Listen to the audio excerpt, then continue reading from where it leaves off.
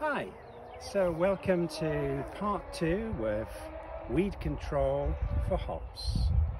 So for those avid viewers amongst us here, you may have noticed I'm wearing a different pair of trousers. We'll take a good look at those in a moment, but there may be a good reason for that. So as it turns out, the kit that I was using last time was not exactly deemed to be safe.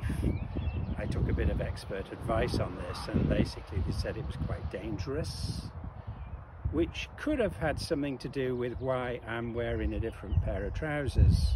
But in fact, that wasn't the case. They just wore out.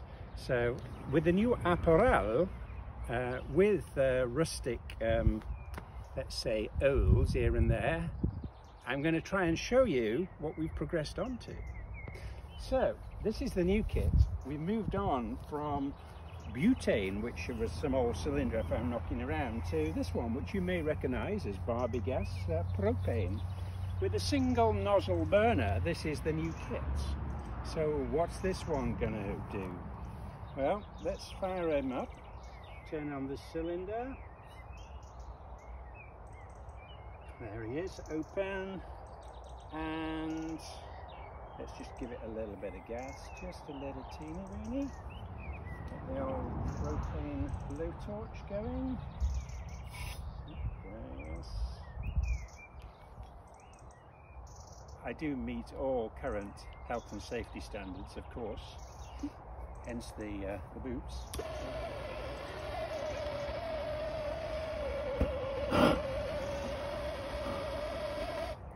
Okay, so we have ignition. So it's all very safe, I think. What could possibly go wrong?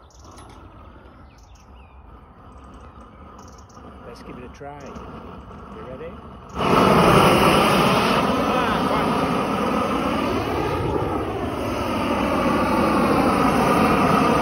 Come to the party.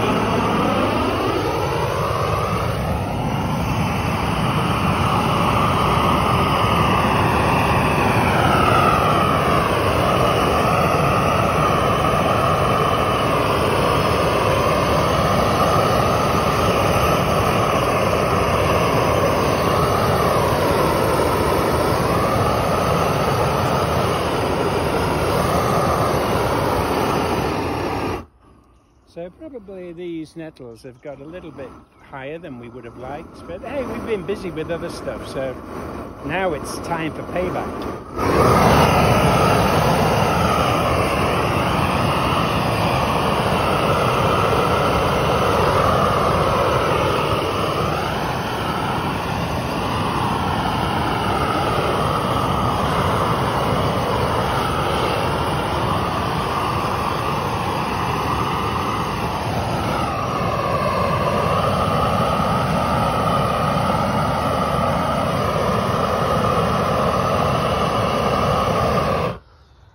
So as you can see, if you look down the hop poles here, the first attempt we had actually did a pretty good job. It's probably as best as it's ever been in probably the last 20 years or so.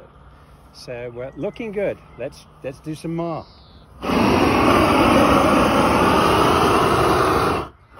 This single nozzle is a lot better at actually getting in there amongst the hops, so we don't do any damage. We're expecting some heavy rain tomorrow, so that should help the hops bounce back pretty well. And you can see the hops are right at the top of the wire. That's 12 feet, which actually is a little bit lower than ideal.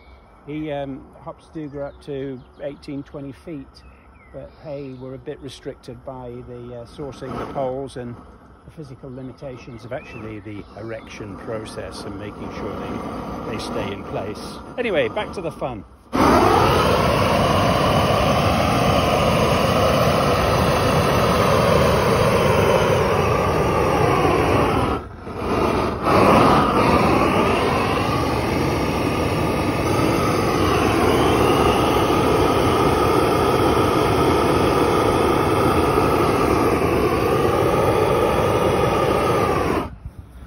Okay guys, hope you enjoyed that.